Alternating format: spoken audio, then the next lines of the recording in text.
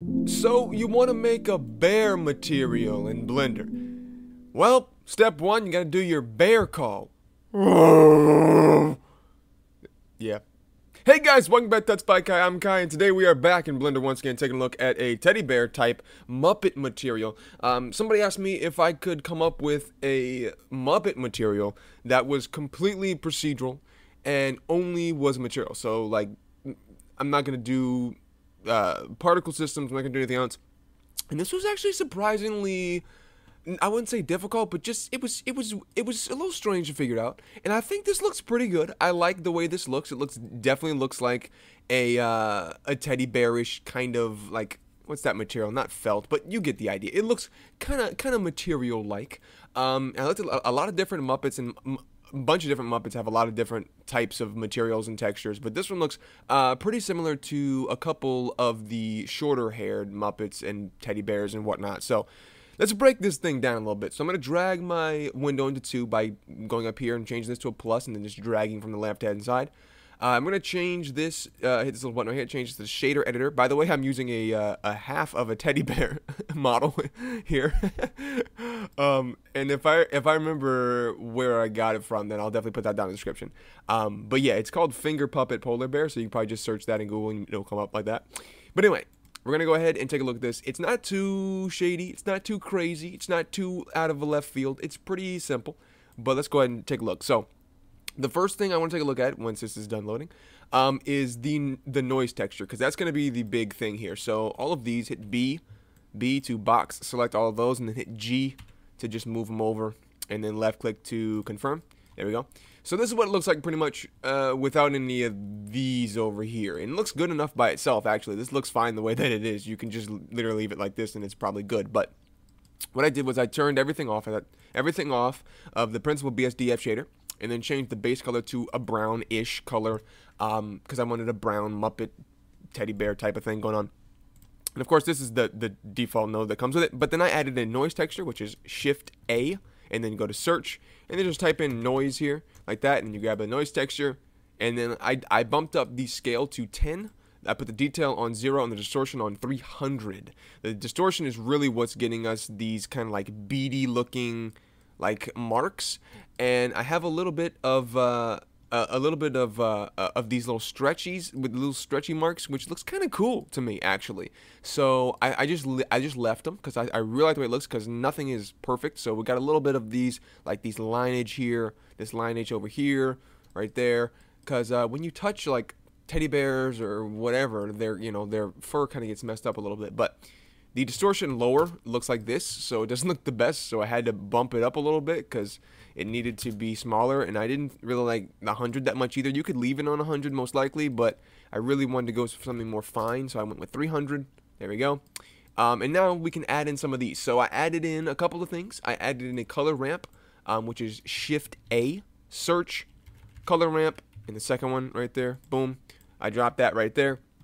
Only thing I did was I changed these two colors to a like tannish brown and a darker tannish brown reddish kind of thing, and then I plugged this into the color of the base color of the Principal BSDF, so that we had two different values. The darker tones were kind of sitting really nicely underneath the brighter areas, and you can tell just very slightly. There you go. So you have a little bit of a darker tint to the underneath, kind of spaces, I guess. And then we have an add shader here, which is Shift A, and it's not add, it's actually math. So you have to type in math to get the add shader, math, and then it gives you add. You can change it to whatever else, but I just used add here. And if I disconnect these, I used add, and I plugged the value of the add shader into the color ramp, and then I mixed together a noise and a Musgrave texture, which is once again just Shift A, noise right there, and then Shift A, Musgrave. Cool. So those two, and I plugged the noise texture into the top of the add shader here, and the Musgrave into the bottom. Now, if I only do the one noise texture, you can see it looks kind of like this, which you can't really tell the difference because it's not really being added with anything. So I have the scale on 92.7. We can probably just go with the even 90, to be honest with you. Doesn't really matter. The distortion is on 6. You can see the distortion does change a little bit of stuff here. So 6.7 is what that's on right there. And I plugged the Musgrave in underneath that. And the Musgrave is literally just to have kind of like, not really bands, but like maybe ring type things here, and you see instantly we have that bit of a darker effect when I plug that in. Instantly gets darker, and what it does is if I pan back a little bit, you see it has kind of like these little, just a little tiny bit of texture, and if I bump the, I think it's dimension, not dimension, scale, no, not scale, detail. If I bump the detail up, you can see what it's doing exactly. So if it's up way up here, it's doing all of this. I didn't like that because it was just too much. It's too, like, what is that even supposed to be? It's like, I don't know what's going on. But I put the scale down to, what was it on?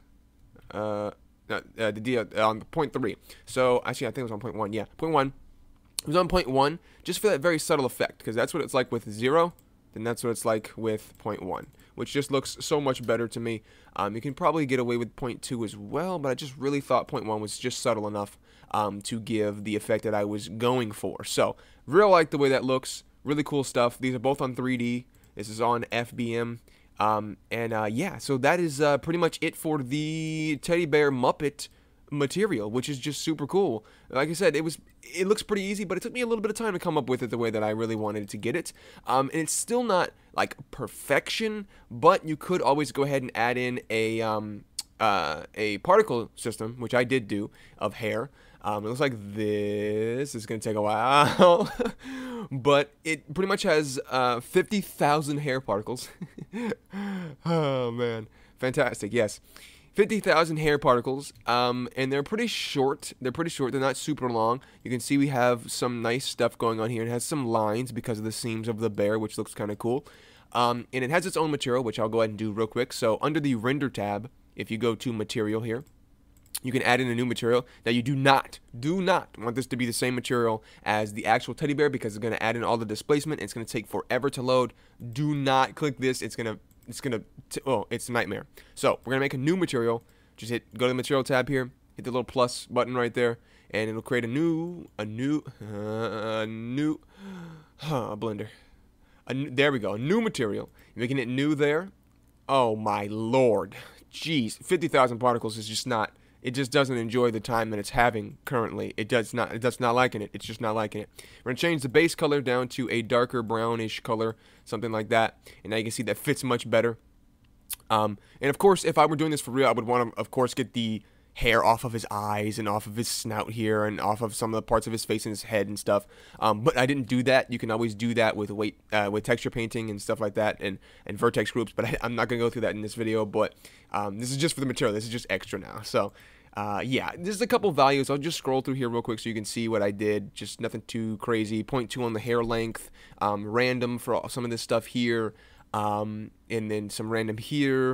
A little bit of children interpolated, and these are the settings here. Nothing too insane. Just a little tiny bit of roughness there to get the hair to sit the way that I really wanted it to. So that's pretty much it for our teddy bear Muppet kind of material thing going on, and it looks great without the particle system as well. I just really thought I really wanted to do that just to see what it looked like. But yeah, so.